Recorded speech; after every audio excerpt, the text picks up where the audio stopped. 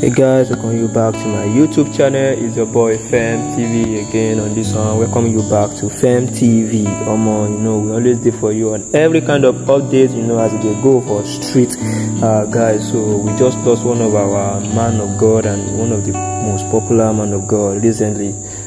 This man called Pastor Odukoya just left us. This thing they pain like.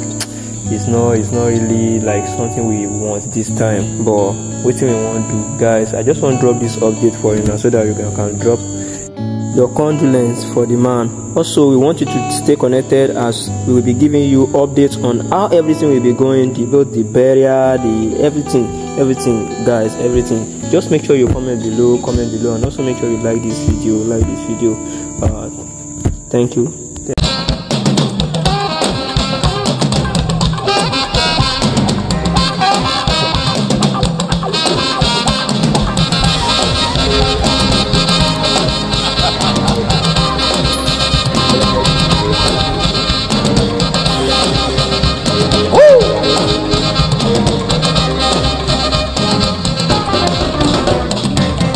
Ọmọ bàbá lèmi ṣe nípa ìgbàgbọ́ nínú Jésù ṣe bí bàbá mi lónìí rẹ̀ ó kí máa yí fàdà kí máa yọ fàdà kí máa yí fàdà kí máa yọ fàdà kí máa yí fàdà kí máa yọ fàdà kí máa yí fàdà kí máa yọ fàdà.